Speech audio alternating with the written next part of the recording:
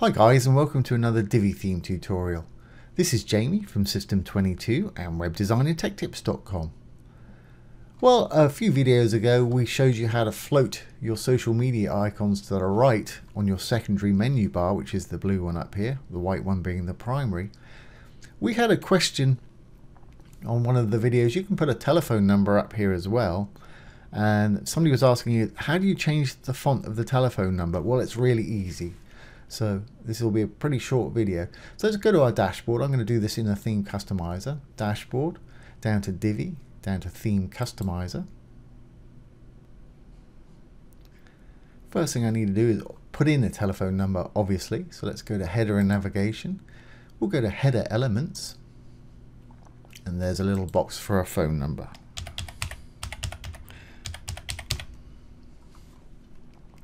Or if you prefer to have it with gaps or dashes, just put gaps or dashes in there. Okay, so there's our telephone number, there's our social media icons. The easiest way to do this is simply to go back, go to your secondary menu bar, and you can slide the text size up and down, as simple as that. Now, I've got a feeling that's not the question that's being asked, because that is too obvious. I think perhaps they were asking, can we change the font size here and make it separate from the other things up there? Yeah, that's pretty easy too. I'm using Google Chrome here. I'm going to use the Chrome Inspector to get a bit of custom CSS going. And don't let that put you off. Any code I write today, I'll put below this video and you're welcome to use it. So what I'm going to do is I'm going to right click on the telephone number up there and hit Inspect. And as you can see over here, it's got an ID of ET-info phone, so you can affect it differently. So let's go here. Here's ET-info phone. With the inspector, as long as you've got elements selected over here, you'll have HTML and CSS. Your inspector may be in a different place. You can change the position of your inspector for these three little buttons right there. Put it where you want it. Okay, well, let's change the font size this way so it doesn't affect that. Let's just make it a bit smaller, I suppose. Let's give it font size, let's say 12 pixels. That should make it a lot smaller. There we go. Of course, you can make it bigger, smaller, whatever you like. The only thing that you need to bear in mind, if you make it bigger, let's make it 20 pixels or something, you may have to adjust the padding for your social icons. It may throw them out. So let's say 20 pixels. That's okay. That's actually fine.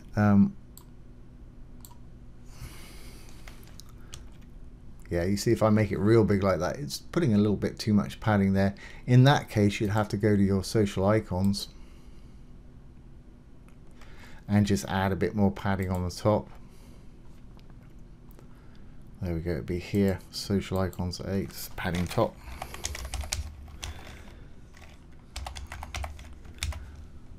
And we want to push it down a bit, so let's try 10 pixels. That's probably going to be too much. Yeah. And with the inspector, if you just select the number, you can roll your mouse wheel up or down and get it where you want it. So you can adjust it that way. But let's go back to this. I'm going to leave that alone. I'm going to take this back to how it was, and I'll show you how to make this permanent.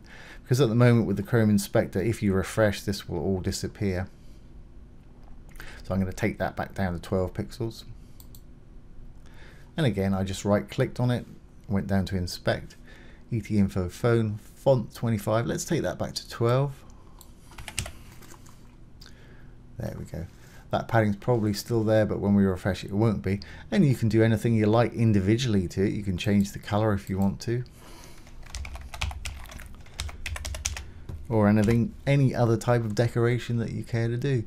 So that's how easy it is. Let's write this and make it permanent. So what I'm going to do is from the beginning of the hashtag there to the end of the last one that I did, or you can take the whole lot if you want, and we can just get rid of the margin right because we didn't affect that.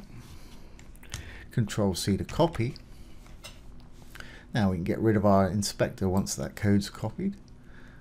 Hit the back arrow. We're still in the customizer here. Back to the sort of home page of the customizer.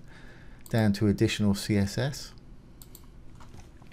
drop down a couple, and we can give it a title so it's easier to find later on. / */ back a couple. I'll just say phone,